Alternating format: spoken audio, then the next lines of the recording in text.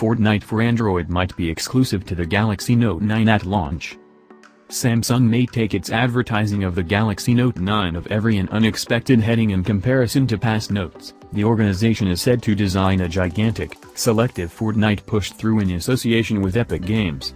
Both 9to5 Google and XDA Developers are announcing that Fortnite's Android port will dispatch close by the Note 9, maybe even as a prepackaged application.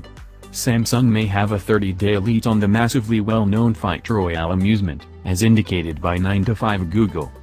The two destinations say that Note 9 purchasers will be remunerated with some Fortnite extra free gifts in return for pre-ordering the telephone, including complimentary V-Bucks, player skins, and then some. Also, truly, evidently some way or another Samsung has figured out how to add S Pen usefulness to the amusement. The new S Pen is relied upon to incorporate Bluetooth and should offer further developed programming highlights on the Note it's matched to.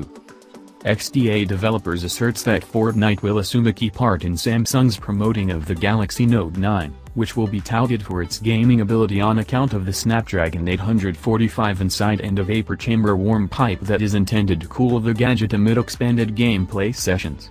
Samsung started prodding the Note 9 today with notices promising long battery life, quick execution, and liberal stockpiling. Be that as it may, featuring amusements would be a new area for the Note, which has generally been promoted as the best cell phone around for efficiency.